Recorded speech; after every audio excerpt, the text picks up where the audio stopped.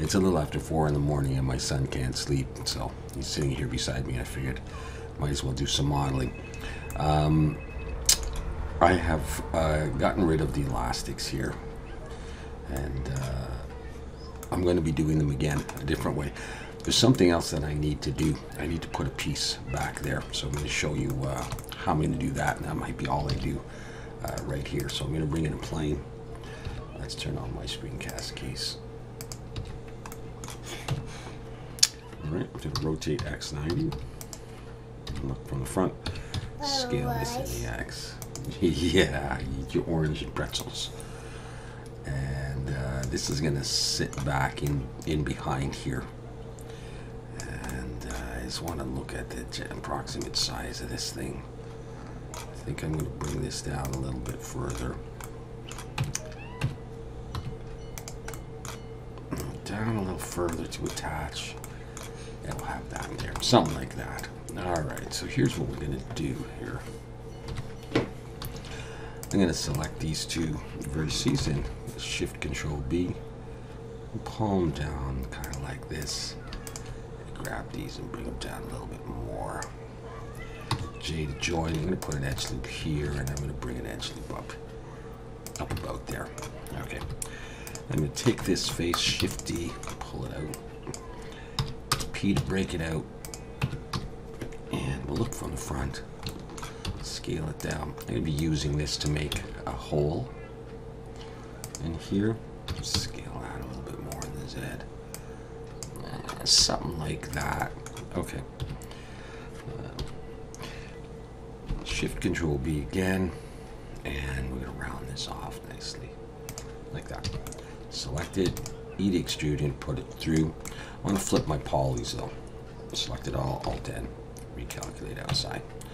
With this one selected, I'm going to shift and click that one, press N, and use Bool tool, difference, and I'm just going to go ahead and apply it.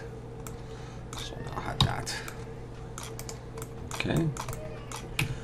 Alright, so I'm going to go into edit mode, and I'm going to give this some thickness, like this. And then in edge selection, I'm going to select all these on that one, sharp edges around the side and at the bottom.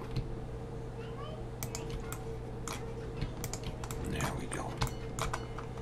Okay, I'm going to bevel those, Control B, and pull, do something like that. Num, num, num, num. And select all the way around here and on the back.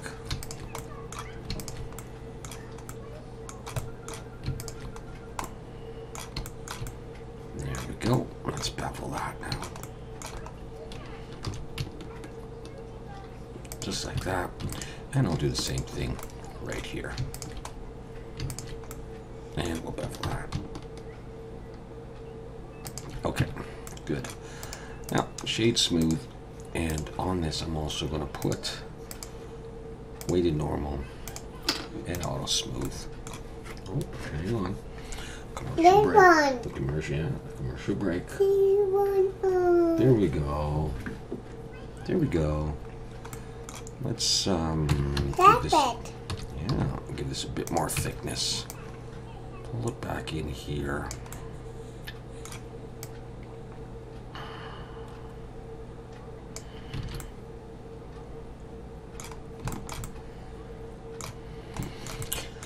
Yeah, and I now have that as the means to somehow join to the batteries.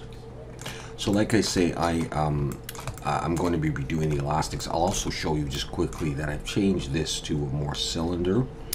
I may do those spades or whatever you call those things that connect to terminals. I've shortened these a little bit so it looks like the batteries could actually clip in there before it was really blocking their access. So I've done that. I did add another piece under the wing nuts here, and that's about it that I've changed.